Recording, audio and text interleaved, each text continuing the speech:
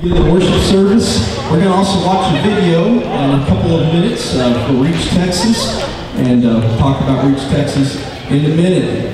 First of all, I want to let you all know, at the Cypress Heart, there is a tear out, as it normally is, for the Wednesday night meal. We're having Sloppy Joe's on Wednesday. If you are interested in eating with us, please fill that out and place it in the offering plate later on in the worship service when the offering plate comes by. Also, in your in the pews there, or the chairs, you will see about every 6 or so chairs a black folder. It says Little Cypress Baptist Church on it, and if you can just take that out, and there should be a pen or pencil in there. If you can fill that out with the name and address, phone number, or if you're a church member, you just click on check on that box. That'd be wonderful to hear. Also, next to those black folders, there are some lots of envelopes. There's basically offering envelopes and special offering envelopes, but there's one right here I want to point out to. It's called the Reach Texas envelope. We're about to watch the video, and this is the envelope to use. If you don't have the Reach Texas envelope, you can use some other envelope. Just mark it Reach Texas. But our goal for our church is to raise $3,000 for Reach Texas. This is for missions all across the state of Texas through our state convention, and we will see a mission work that's happening in Lubbock today. And also, just use that form. You can fill it out to, of course, fill out checks to Little Cypress Baptist Church, but we'll send all that to the Southern Baptist Texas Convention for Reach Texas. Also, right next to those envelopes, a prayer request form. It should be green like this or white, and if you open it up, it's like a big bookmark and has several choices for a prayer request, whatever your prayer may be. We have somebody that prays for these prayer requests every Sunday during the message point of the worship service, and we're going to have a reading time after the video, and Mr. Jim Glass or someone will be standing up here next to the Christian flag, and he will take those prayer requests up for you. He will receive those prayer requests and take them back to the prayer room for someone to pray for later on in the service during the message time. Also, just want to let you know about a few other announcements. Some of them are in the bulletin, Cypress Heart, some are not.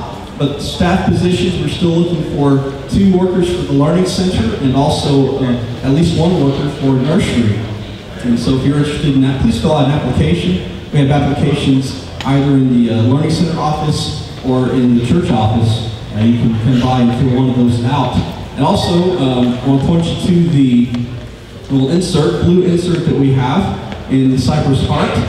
2 different announcements on there. One's for the parent-child dedication coming up next month, October 4th and 5th. There's going to be a little class on October 4th. It's a Saturday from 10 o'clock to noon.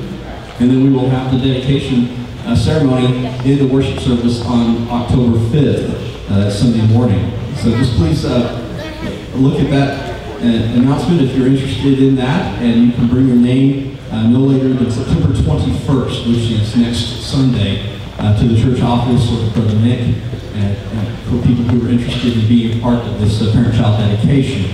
And also, we have a new mailing address. The old mailing address still applies, but we have a post office box, and it's right down there. And just remember, the zip code is 77631, not 632. So all the post office box zip codes in order, 77631. So just let y'all be aware of that. And we'll have that posted for a few weeks probably to let y'all know what's going on. We have a lot going on today. We have some good things. We have quartets going to sing later on in the service. We got some good things. We also have a pastor of this church from way back, apparently, before I was born. I'm sure I know about that. And Mr. Wilbur Nansley, Reverend Wilbur Nansley is here. He's going to come and pray in a few minutes during the regular pastoral prayer time. And Brother David might have a few other words to say about Reverend Nansley as well. Well, let's watch this video. Again, this is Lubbock. Missions work is happening in Lubbock, Texas.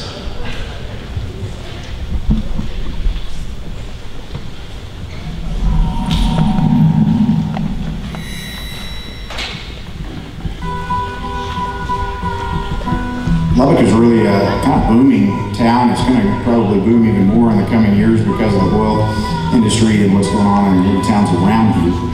Oaks have a little over 200,000 people, over about 35,000 college students. Texas Tech has over 30,000 students, over 2,000 international students that come to love it, to make it home from all over the world. I grew up in a Salvadoran home. It was very sort of sheltered. I did grow up in a Christian home, a charismatic church actually. It's just my first year here at Tech was new and very different from what I've been used to, and so it was a struggle to try to kind of fit in and figure everything out. Right here in Texas, our generation is dealing with this concept that we need to be tolerant of everyone, whether that is people who believe in gay marriages and homosexuality, and we're being taught that we need to not send Mother's Day cards or not do something that would be a gender-specific role, because that child might believe that they would rather be a boy instead of a girl. And honestly, if the church, in my case, would not have stepped up and would not have given me the solid foundation that I needed to know that that was biblically wrong, there would be no way to know it was wrong because it's so widely accepted as true. I think one of the things that youth ministers and pastors and parents can do is not shelter kids, help them understand that there is a big world out there, there are a lot of other worldviews out there, help them understand where they're coming from and how they can communicate with them, but also just have a deep foundation in what they believe when they come to the campus, because those students who are marginal in their beliefs really struggle when they get here. They're either going to latch on to their faith and really grow, or they're going to be pulled into a worldview that's not what they grew up in. The new reality in Texas is that people believe that they can believe whatever they want to believe, and that my truth might not be the same as your truth. And what the church needs at this point is solid scriptural teaching that's being given out to all generations, not just college students, but starting from the younger ones and going to the older ones, saying what is biblical truth and how to best reach the people that are around us. I encourage you and your church to give through Reach Texas and the Cooperative Program. Together we can reach more people than we could individually.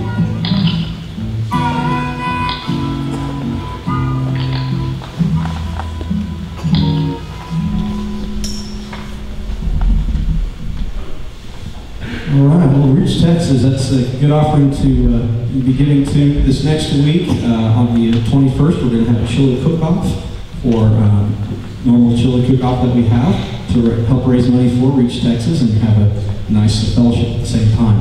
And of course, it'll be in the dining hall after the Sunday evening service. I remember this evening we have prayer service at 6:30. We have discipleship classes at 5 o'clock. And if you noticed on the announcements, before the service began, there is a new discipleship class starting in 2 weeks on the 28th for ladies. And it should be a good study. It's going to happen in the Adult Forest Sunday School class just behind the old fellowship hall. And then at 4 o'clock today, we have committee meetings. Let you all know if you are on the Public Relations Committee, that meeting has been postponed. So there will be at another time. So just let you know about that. Well, let's all stand up and greet each other this morning in the name of the Lord.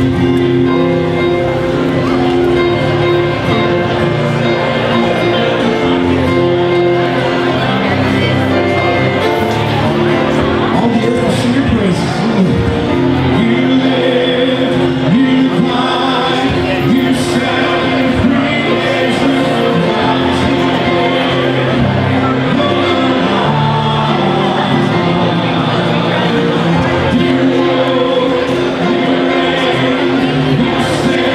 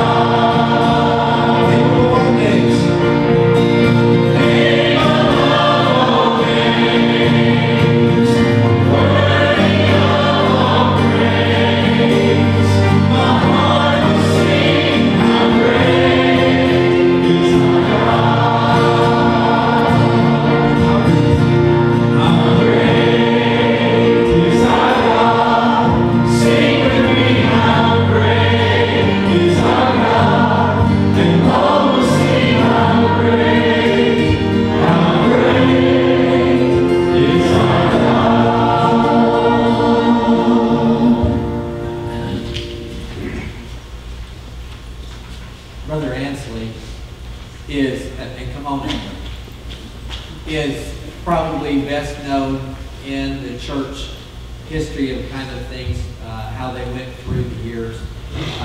As he's on the first page of the Articles of Incorporation of the Constitution and Bylaws, his name is still there.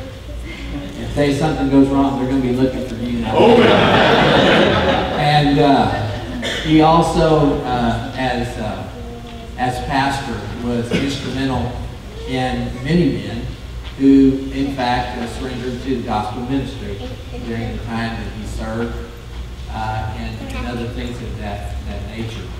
I would like, if you would, to read with me from Romans chapter 8 before he prays. Romans chapter 8, beginning in verse 28. And we know that God causes all things to work together for good, to those who love God, to those who are called according to his purpose. For those whom he foreknew, he also predestined to become conformed to the image of his Son, so that he would be the firstborn among many brethren. And these whom he predestined, he also called. And these whom he called, he also justified. And these whom he justified, he also glorified. I don't know whether I can pray a 50-year-old prayer or not. Joy to be here. And I've seen so many of you already.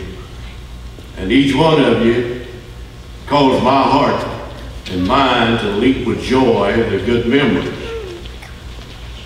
You know, in the Old Testament, in Genesis, there were 7 fat cows and 7 lean cows. We won't go into that, but we had 7 fat cows here. Amen? Good time. Hallelujah time. We were able to praise God and see souls saved. And I see a growth in all the new buildings. And I would say you got a smart-aleck pastor.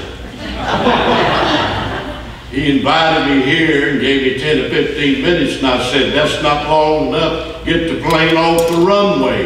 And he said, well, and he quoted the scripture.